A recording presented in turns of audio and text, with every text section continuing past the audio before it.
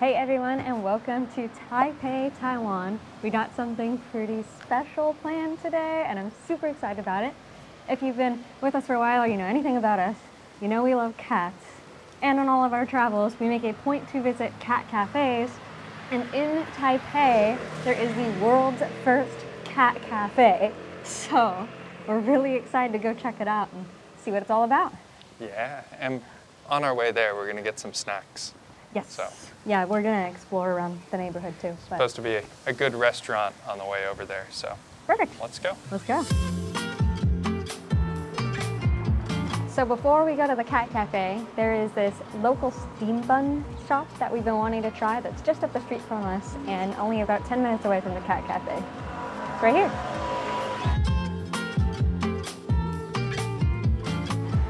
The entire menu is in Chinese, so you know it's good, but we gotta use Google Translate. 1 and 1 and 1.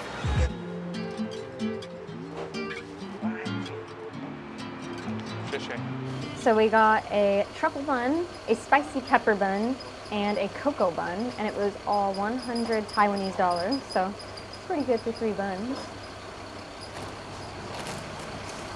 Check that out. Handmade by grandmas. Handmade, I know. So steam buns are made out of some sort of dough. I don't know the entire process. And they're stuffed with some sort of filling, and then they steam them to cook them. Gives the dough a really light, kind of cloud-like texture. I think this is the spicy pork one. This place doesn't actually have any meat on the menu. Oh, I thought it was meat. Yeah, so is it plant-based? It's plant-based. It's really good. It tricked me. Yeah. Is it vegan or vegetarian?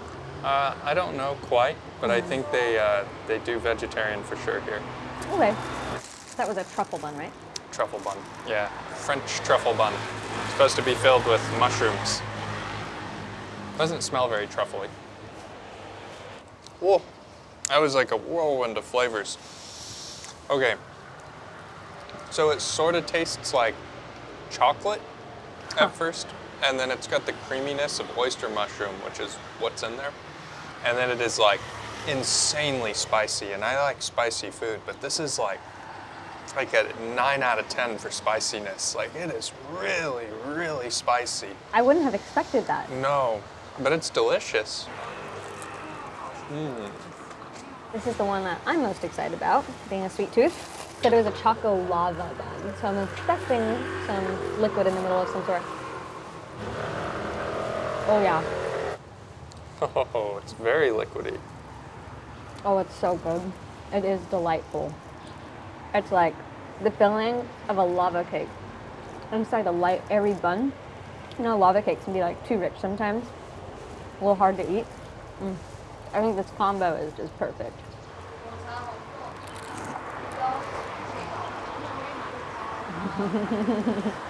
That's the winner, for sure.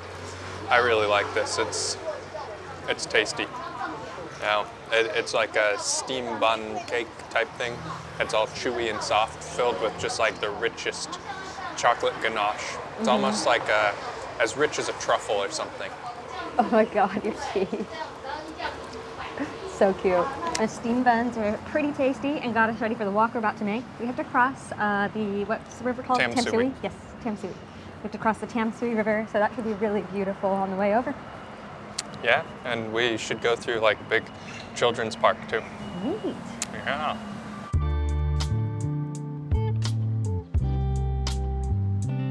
We've been staying in the Shilan district, which most people know for the famous night market. But if you have kids and you happen to come here, they've got a lot of cool stuff. They've got like a children's amusement park and a science center and like an astronomy museum and like a huge park too. And it's really all just nice. a few minutes walk from the night market. Yeah, totally. It's like 5 minutes away and nobody ever talks about it. Yeah, I guess, I don't know, most people don't travel with children. Yeah, that's right.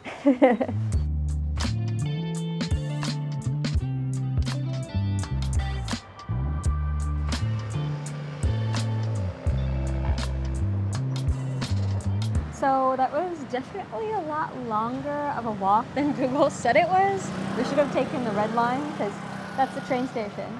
and the cafe is in here. But, Yeah. you know, it wasn't a bad walk. It was still nice. Yeah. Oh, I think I see the sign. Is that it? With a little sleepy kitty? Cafe and Cats 1998. That must be it. Guessing this is it. Is it open? Yeah. Seems like it. Some quick history before we go inside. It was opened in 1998. It has changed its name a few times over the years, but it's still the same cafe. And I guess it picked up and got really popular here. And then eventually Japan also picked it up where cat cafes just kind of took off. And you've probably heard of a cat cafe at this point in your life.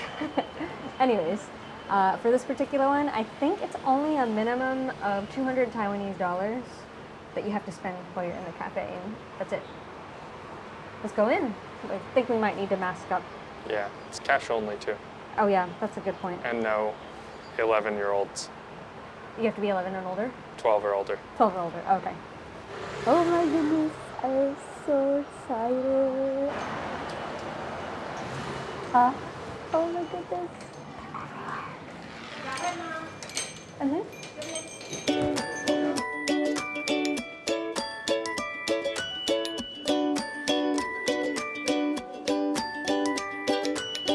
Hey baby. I tried to go in for the pets and was Put denied. snow on your stinky feet.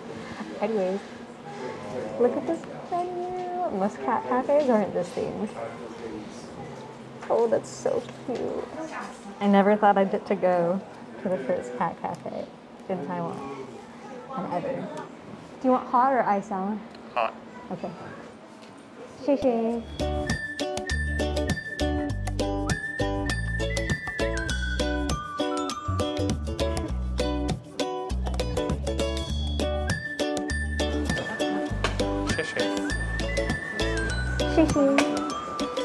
Oh, how cute is that? It's pretty cute. A little Choco cat. And we each got our own cat. I got what looks like a more masculine normal cat. And you got a stylized girl cat. Okay, so this cafe is super cute. They have tons of drink options and full meals or snacks ranging from 200 to, what was it, about 300 each for the meals. Just depends on what you want. Lots of options. The cats are really cute, the dogs are friendly, and some of them have these little tags to warn you not to pet them, so the ones that don't like it as much don't get harassed by the people visiting. Anyways, I ordered a brown sugar latte, and Alan got a lavender latte. Accidentally messed it up. You wanted that with your tea. Sorry. I don't think these have coffee, but we'll find out.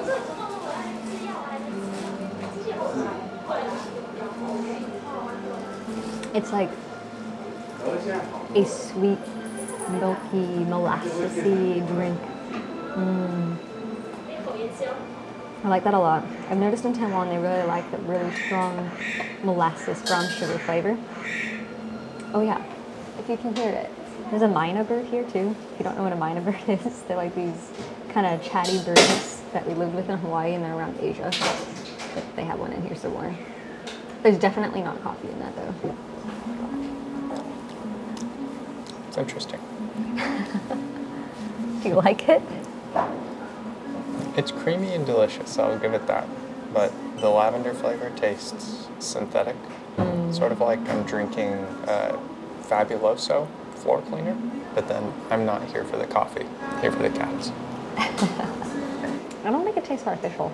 Really? Mm-hmm. It's like if you steeped lavender in milk. I like it. Add a little sweetener. I actually really like this. And they put real bits of lavender on top, which makes me think they're probably using real lavender. Maybe your taste buds are different. You want to try mine? Sure. Wow, yours is really delicious. Very molassesy. It's like drinking a ginger snap cookie without the ginger. I think I like yours a little better, to be honest. Wow. I know. We might have to trade. Tradesies. I like this cup too. Give me 5. Give me 5. Cat paw.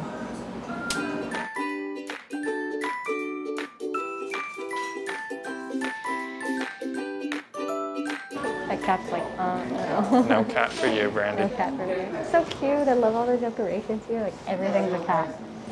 Cat, cat, cat, cat, cat, cat, cat. That's little carnivals, cats, cat everything. Oh, and there's a cat in the cat. Of course, now that we left. Yeah, now that we left, we did a cat.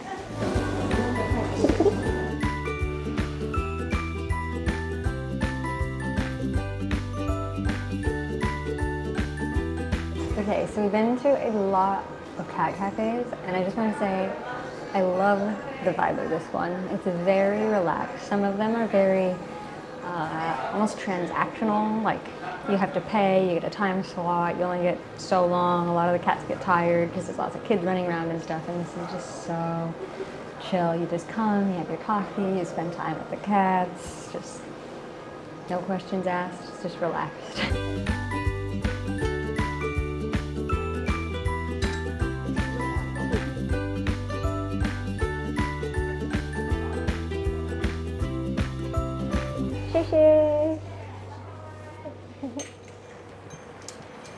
Oh, I love that.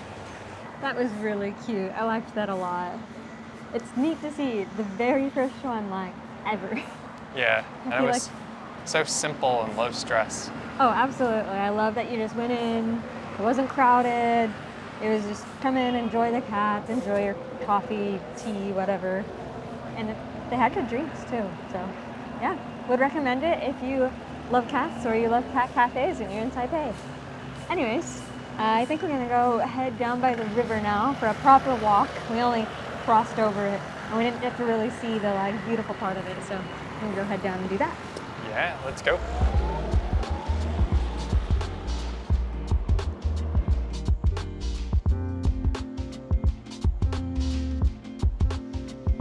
Just made it to the Taipei Riverside.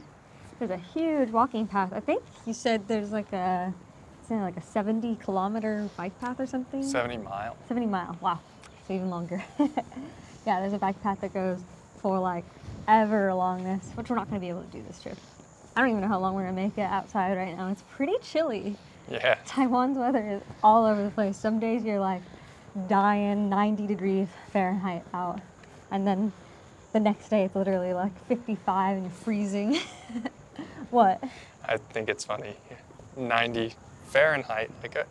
Everybody knows it's not almost boiling outside. Okay, whatever. Someone European's gonna be walking and be confused for a second. Taipei's as hot as the surface of Mercury? How dare you? Someone's gonna do that. Mark my words. But anyways, look how nice this is. I love how well Taiwan integrates the nature and the urbanscape. I love it. It's really cool. They got a lot of nice parks and mountains and stuff nearby. Totally, totally. You're never too far from a quiet spot to unwind. Definitely.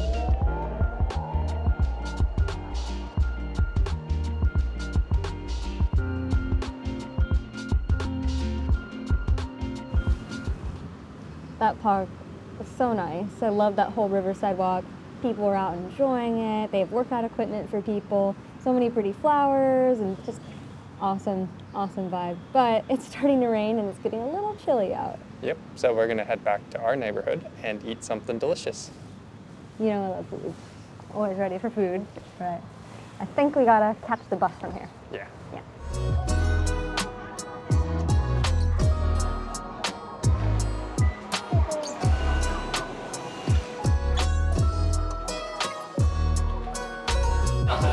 Hello. It's already packed. It must be good. Yep. Okay. So we don't have much battery left on the camera. We're gonna see how far we can get through on this. But Thailand, the neighborhood that we're staying in, is known for its seafood. And we've had tons of Taiwanese food lately. And it's just really good Chinese food too, because Taiwan is part of Japan for 50 years. So we got some Japanese ramen, and we're gonna see how it compares. I got the spicy miso. It looks pretty good.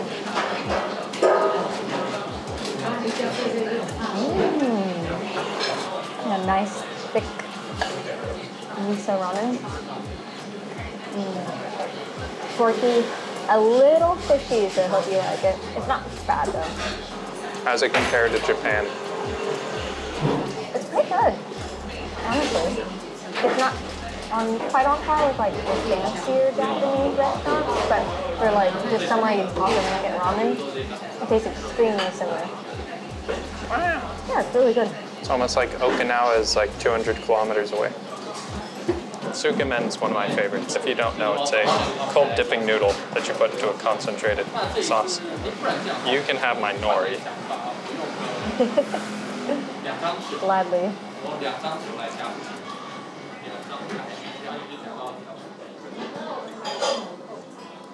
It's like herby, Sichuan-y.